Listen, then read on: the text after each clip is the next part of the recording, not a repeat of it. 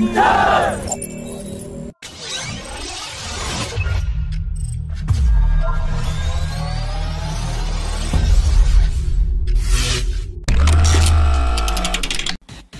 first flight of the Swift technology demonstrator validated flying control laws navigation and made a smooth touchdown while operating in a fully autonomous mode, and after some more flight tests, the Cabinet Committee on Security will approve the development of the 13-ton autonomous stealth unmanned combat air vehicle that will cost a few thousand crores.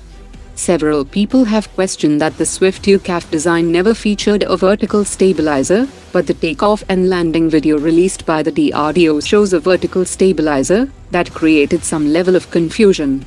The Swift was flown with vertical stabilizer for initial flight test cycles, to validate data and test points, and as an additional safety margin to the platform, and it will be flight tested without the vertical stabilizer at a later stage. The footage also shows the Swift without a vertical stabilizer for a few seconds, but actually the stabilizer was not visible due to the camera angle and distance. The 13-ton autonomous stealth unmanned combat air vehicle will feature a tailless fixed-wing design integrated with a fluidic thrust vectoring nozzle, which offers the most aerodynamically efficient design configuration, and is often used for stealth platforms like manned and unmanned bombers. After media reports that the first flight of Tejas Mk1A flying testbed has been slightly delayed, Group Captain Blit-zkri-eg has confirmed that the Tejas Mk1A flying testbed has already conducted its first flight, and he revealed a picture of a box of sweets that was shared after the first flight. Hindustan Aeronautics is using the Tejas SP-25 as a flying testbed for the Tejas Mk1A, and the aim is to get certification from the Center for Military Airworthiness and certification for the Mk1A configuration in the next 30 months, before kicking off Tejas Mk1A production. The production units will come integrated with dual pylons and weapon systems. The Tejas Mk1A will start delivery from March 2024, and all 83 units will be delivered by 2029. In a significant development, the Facilities Management Division of Hindustan Aeronautics has released a tender for the construction of hangars for Tejas Mk2 fighter jets at HAL's Aircraft Research and Design Center in Bengaluru.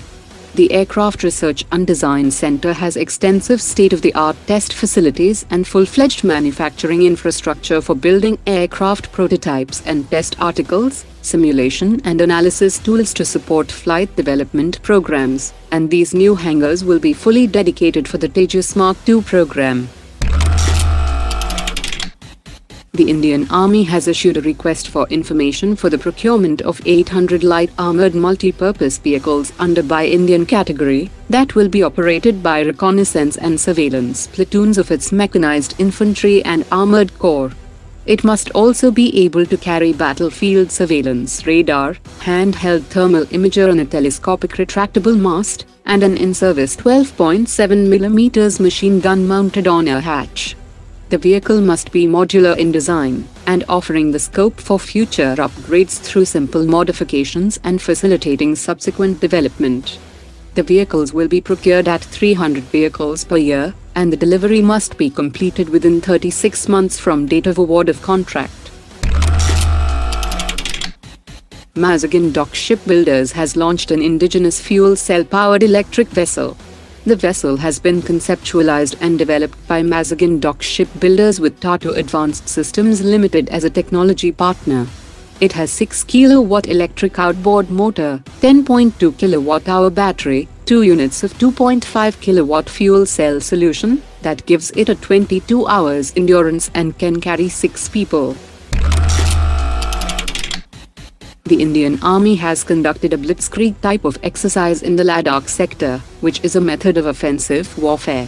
The Chief of the Northern Command evaluated the conduct of exercise Blit-zkri-eg, that comprised using combined elements of tanks, motorized infantry, foot infantry, artillery and air force, to attack the opponent's defenses on a narrow front, and penetrating deep into the enemy territory, leaving the rear and flanks to be protected by the elements following the strike groups.